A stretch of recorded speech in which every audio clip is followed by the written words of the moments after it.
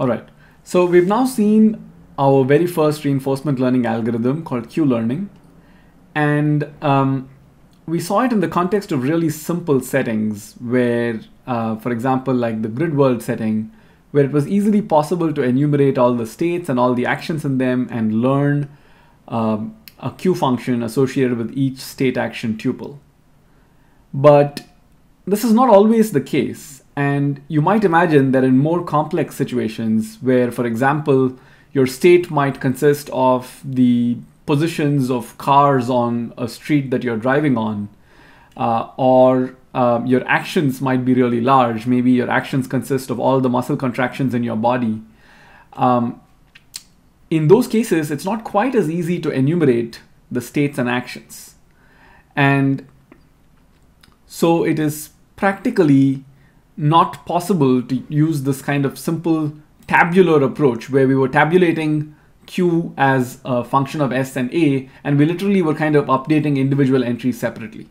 And this is where deep learning actually helps us. So the neural networks that we've been learning about in the last few weeks are going to come to our rescue here. And that leads us from what we've been seeing as Q-learning so far, which is sometimes called tabular Q-learning, to deep Q-learning. Okay, so like we were just saying, it's very difficult to learn about every single state action pair. There are too many state action pairs to even have visited them all during training time for any reasonable training duration. And it might even be the case that there are too many state action pairs to hold the Q tables in memory, because remember, the size of the Q table is equal to the number of states times the number of actions, because Q is a function of S comma A, right? And if you have, for example, hundreds of thousands of actions possible and millions of states, then at that point, this is becoming a real burden to actually hold in memory and to be actually useful. And this should remind you of something that we've encountered before in standard supervised machine learning. For example, it's very difficult to have observed every possible image of a cat at training time. But if we are clever about how we represent images, then it becomes possible to actually learn classifiers that are able to see and recognize new images of cats. We don't really have to have seen cats in every possible image.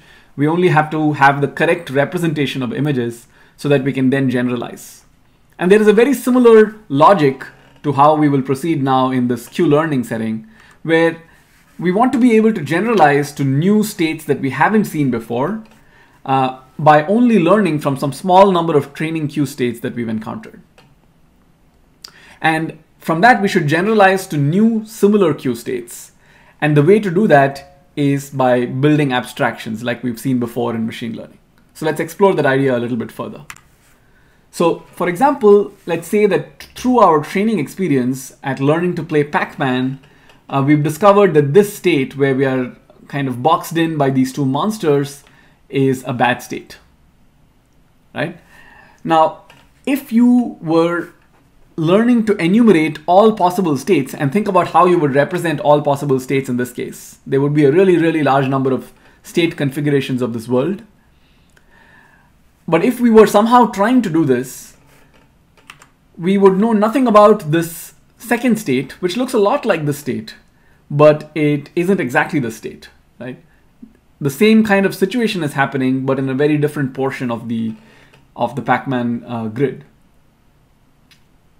So if we were just building tabular Q-learning representations, we wouldn't really know anything about this state from having observed and known that this state is bad.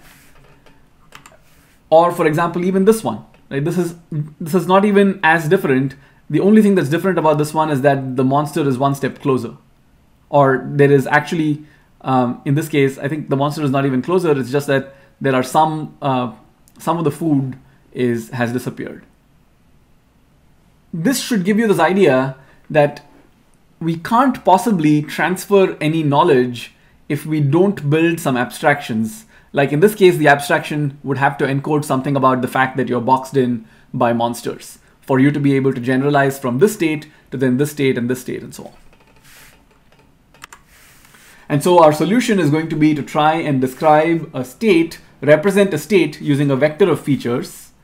And those features could be, for example, the distance to the closest ghost, the closest monster, the distance to the closest dot, the food, the number of ghosts, and so on and so forth, right?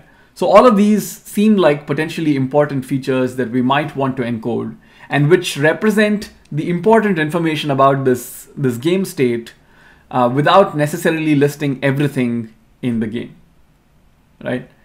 And so that is a key idea, that we could build better representations of states, especially in these settings when you have a really large number of states. And this is a relatively toy example compared to some real world examples that you might encounter. So this should again remind you of things that we've encountered a couple of times now in the context of both computer vision and in the context of natural language processing, where we've said that building manually good representations of either images or of text is generally inferior to trying to learn those representations in the context of a deep neural network. And so that's exactly where we'll head next. In particular, we'll start discussing this idea of deep Q learning, which essentially uses a neural network to predict the Q function. So you might have a neural network that looks like this, whose input is going to be the game state, right? And in this case, the game state might be represented as an image. And so you might have a convolutional neural network that's dealing with it. And the output of that neural network is going to be the Q values corresponding to various actions. So if you had, let's say, 15 actions in your environment, then you would have 15 outputs, each of which would be the Q value corresponding to this state and the first action, the second action, the third action, and so on. All right. So that's your deep Q network. How are you going to train this deep Q network? Well, you have to use something related to the Bellman error. In particular, we're going to use a loss function that is simply the squared Bellman error. And that will then we'll apply gradient descent on it. Now there is a caveat here that we'll encounter very soon, but for the moment, you'll recognize this expression as simply the right-hand side of the Bellman equation minus the left-hand side of the Bellman equation. And so this is simply the error. How much is the current Q function inconsistent with the Bellman equation, right? And the Q function, remember, is just represented by this neural network itself. So how inconsistent is this neural network with the Bellman equation for the optimal Q function? That's what this is, right? The Bellman equation for the optimal Q function has this on the right-hand side and this on the left-hand side. And so we are checking the inconsistency and we're squaring it. And we're going to then use that as the loss function over which we do gradient descent. We're going to try and minimize it. And eventually, of course, just like in all standard Q learning, we're going to use the policy action as the one that has the highest predicted Q value. So if you find yourself at a particular state, and then after having trained the Q network, you put it into the Q network and you get values corresponding to Q values corresponding to different actions, then you'll pick the action that has the highest predicted Q value, and that'll be your action. Okay, so remember what we said when we described the first Q learning algorithm. We simply would have to execute a single action from state S, observe the transition, then get a sample. That sample is going to be used as a proxy for the expectation on the right-hand side of the Bellman equation. And so we can measure the Bellman error in this manner, and we're going to update our Q function incrementally to be a little bit closer to what it should be on the right-hand side of the Bellman equation, which is this guy here. We aren't going to move it all the way there. We're just going to move it a little bit closer to that. So what does this look like in the context of a neural network representing our Q function? So in this case, we've represented the neural network as taking in S comma A and outputting Q phi of S comma A, but really what it is it's taking the state as input and then it's outputting Q phi of S comma A for different actions at the output, right? And let's imagine that it has parameters phi. And now let's write down what Q learning looks like, what this algorithm transforms to under this setting. So again, we're going to take one single action AI and observe S, A, S prime, R, right? All of this is the same as before. Then we find the target, which is R plus gamma max over A prime Q phi of S prime comma A prime. That's exactly the first two terms over here. And the error is basically that yi minus the current Q value, which we've also written down over here. It doesn't matter what the sign is because we are taking the square of that anyway. And so what's happening over here? Well, it looks like we've suddenly introduced some kind of gradient, right? This is a derivative of q phi of si comma ai multiplied by this error. And let's observe that that is actually just the derivative with respect to the parameters phi of the squared Bellman error. So q phi minus yi, which already appears here, if we take the square of it and we take the derivative with respect to phi of it, then you know this, the derivative of x squared with respect to x is 2x. So we have a q phi minus yi reappearing over there. And then we have to take the derivative of q phi minus yi with respect to phi itself, just applying chain rule, which is exactly what appears over here. So convince yourself, if you don't see it immediately, convince yourself that this is exactly going to appear like this. This gradient is going to be computed like this.